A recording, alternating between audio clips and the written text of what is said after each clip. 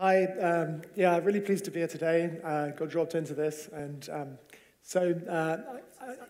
I got the opportunity to introduce this conference via two projects I'm involved with, which I think address the two different key questions we're all interested in. One is, what is a blockchain and where is it going? What is the Swiss connection? Because actually in the crypto industry, the Swiss connections become very important. And then to touch a little bit on disruption in banking and this key question of enhancement versus replacement. So I've only got 15 minutes, so this will be a very, very quick whirlwind tour. So first of all, talk about DFINITY. DFINITY is perhaps best described as an intelligent, decentralized cloud. So that's different to what you normally hear a blockchain described as, and you'll see why. So objectives, you know, I think often we hear blockchains, the value proposition of blockchains described as it's a blockchain, right? You know, why is this thing valuable? Oh, it's a blockchain. Don't you know these things are great? But we try and focus more specifically on, you know, what value these networks provide to the users of the system. So the two big objectives of DFINITY are, one, to reduce enterprise IT system costs by sort of 90%, through reducing the need for supporting human capital. So that's quite a specific objective, right? Rather than just, you know, it's a blockchain. The other one is to create or enable the creation of self-updating software systems that can replace monopolistic intermediaries. So you might imagine, you know, a software system that plays the role of Uber, for example, matching drivers and riders. And as we'll see, you can also create, you know, banking systems using this kind of technology. So quickly, I thought I'd just cover the evolution of blockchain so you can kind of see things in place. Whoops, or maybe not. This is just, sorry, project timeline.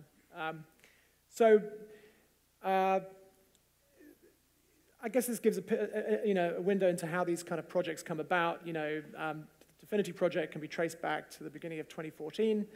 You know, January 2015, there's this idea of to create a infinite blockchain computer.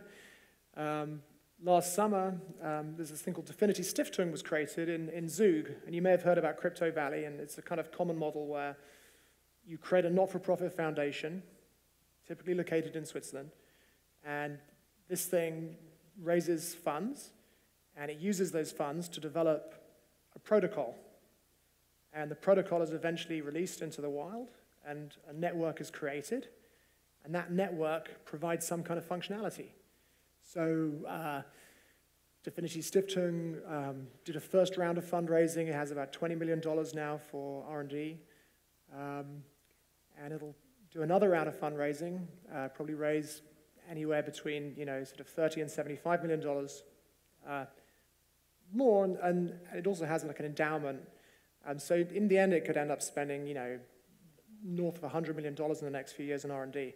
So that gives you an idea of the kind of scope of effort that's underway at the moment.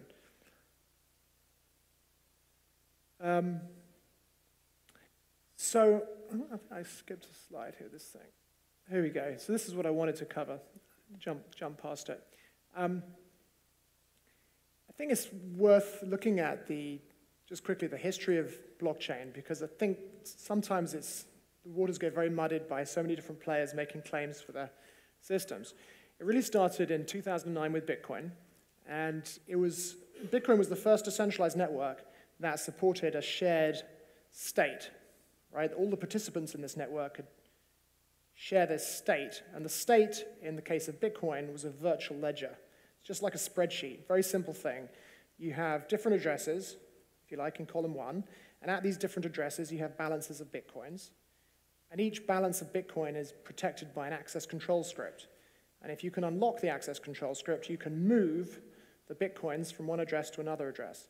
And what was remarkable was that even though there was no central controller or company or organization, this was a shared state. And if I spend some Bitcoins at an address, I move those Bitcoins to another address, then nobody else can move them because they're already moved, right? And that network launched in 2009. Then in 2015, we had the launch of this thing called Ethereum, which you may have heard about. The price has gone up. The price of its tokens have gone up. I mean, I think people invested in the original crowd sale at like 25 cents thereabouts, and they're now trading at over $200. So we're on the way to a 1,000x multiple in 2 years. Incredible growth, and that's why I guess one of the reasons people are so excited. But the technology is also very interesting. It was a big advance on the original Bitcoin innovation, whereas Bitcoin was just a shared ledger, right? It's just a virtual ledger, balances of Bitcoins at different addresses that you could move if you could unlock the access control scripts. We went from the virtual ledger, shared virtual ledger, to a shared virtual computer, what I call a blockchain computer. And of course, a blockchain computer is much more powerful than a spreadsheet, right? And now you can upload software, which we call smart contracts. And using these smart contracts, you can create arbitrary systems. And massive advance, right? DFINITY is sort of step on yet again, and it introduces a thing called algorithmic governance. So the platform itself is governed, which means that even though you don't have some kind of organization or company controlling the platform, potentially it can, switch off a Silk Road or something like that. And it also addresses performance and capacity limitations.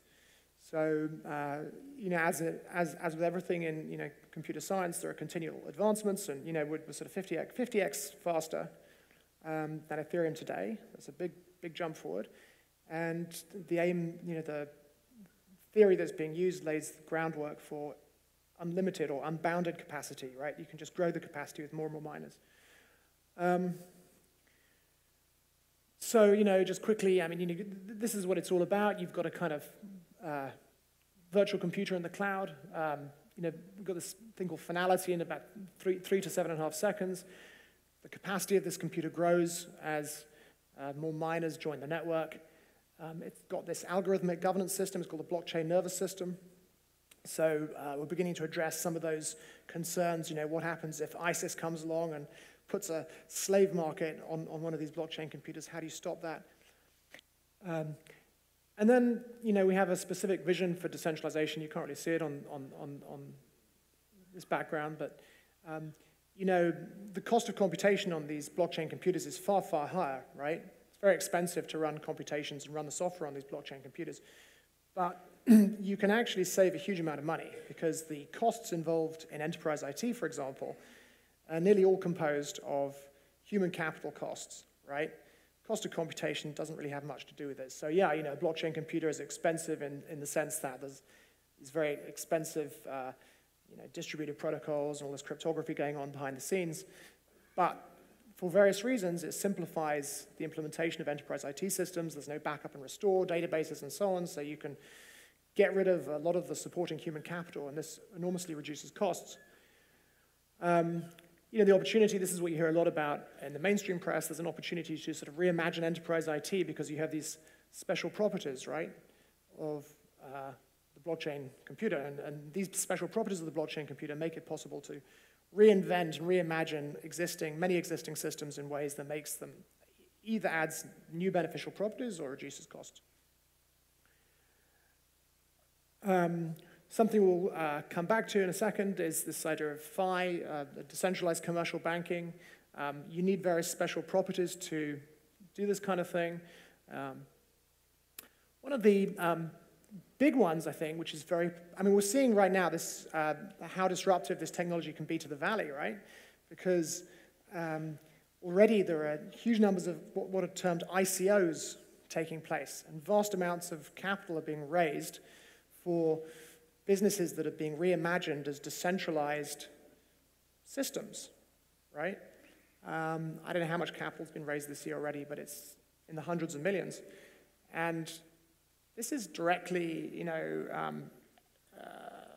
impinging on, venture capital territory, and it's going to accelerate. But it's the disruptive potential for the Valley isn't limited to that. The aims of a lot of these systems, or certainly DFINITY, is to enable the creation of, software replacements for all kinds of intermediary organization. In fact, the DFINITY began its research, with some fundamental technical questions. How can we design a decentralized blockchain computer that can support things like search engines and mass messaging and things like that? So that's, I think, when you hear people talking about Internet 2.0, that's what they really mean, right? And in fact, some VCs now are only just buying tokens. They've stopped investing in companies. So this is something String Labs is doing.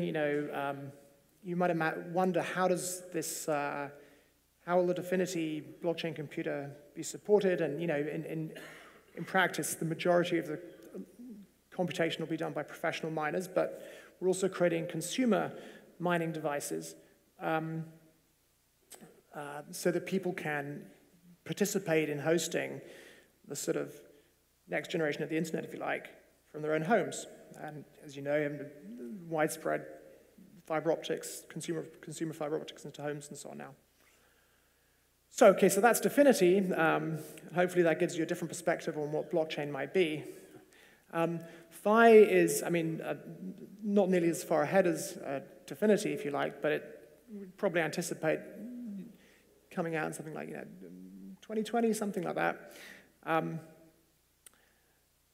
It implements a kind of decentralized commercial banking system, and I think it's good to see that disruption in banking isn't limited to the creation of shared ledgers between banks.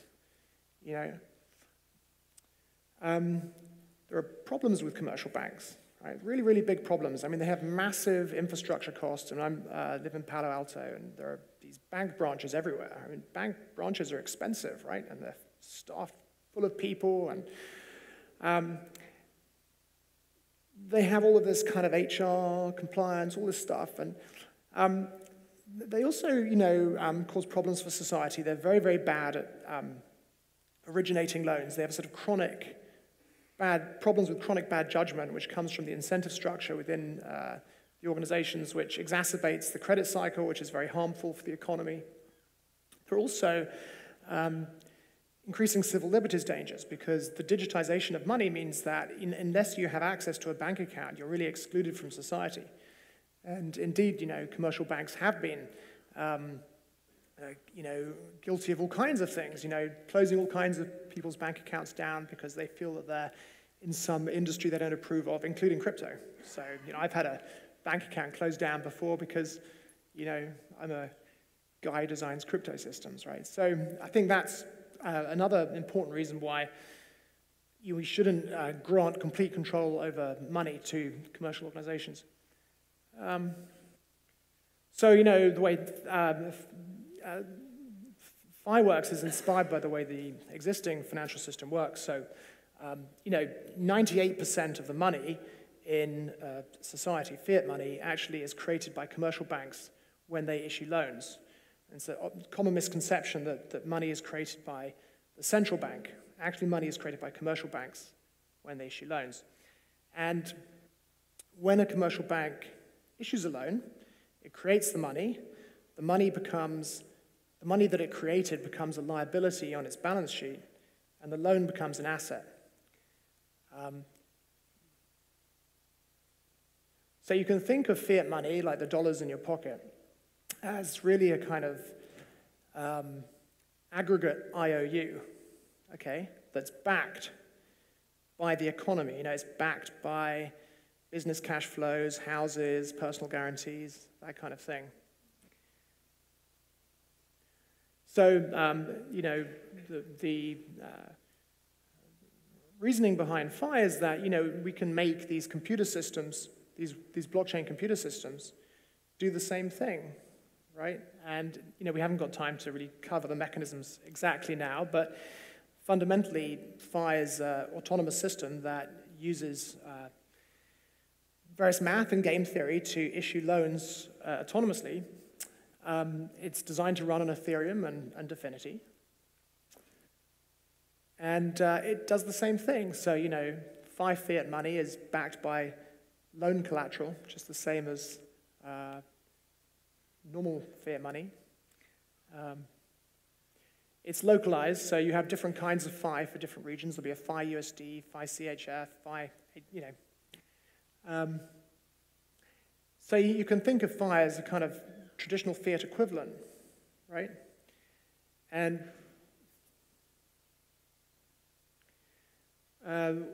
one of the interesting facets of it is that anybody can be a validator or be involved in validating loans for the computer. They're a bit like sort of Bitcoin miners or something, but you can think of them as loan miners. And there's some game theory involved. People have to make a deposit in order to participate in this thing. And it actually uses a sequence of random numbers to issue loans. So, essentially, some initial person is asked to validate whether a loan is a loan proposal's good or not, and then a game is created where the computer then if the first validator accepts the proposal, a second validator will be chosen randomly. They can't collude because it's unpredictable. And if they agree, then another one, then another one. And a game is played in which it's in the interests of all the validators to be rational, and it's pretty much unbreakable. You can't defraud it. And you get this very rational, judicious loan origination from the system. And we're skipping so much stuff here, of course, but what's interesting is that the existing legal system is used to enforce the validity of the backing, right? So although the computer creates the money and it's got no legal force, right, because it just exists in cyberspace, it's not a person, right? Well, computer systems exist in cyberspace. They're not governed or controlled by somebody, and they don't exist in any jurisdiction. So they have no legal standing, but you can use individuals as proxies. So in this case, the validators themselves get borrowers to agree to some terms, and if they miss the repayment of the computer, the validator can convert these contracts into debt. And there's an existing debt recovery, worldwide there's debt recovery systems that are hundreds of years old. So of course, the consumer experience will be very different, and you get lost in the technical details. I think the modern commercial banking experience will be entirely virtual. So, people will use VR or some kind of app on their phone, and they'll go into a virtual bank branch and, apply for a loan through the system, and the FI system, for example, or some other equivalent system will originate the money in the same way commercial banks do and grant the loan more judiciously than commercial banks do today. Probably a little bit more conservatively, but at lower cost, so for lower interest and with lower upfront fees, which will be beneficial to everybody. And that's it. That concludes my intro. Thanks.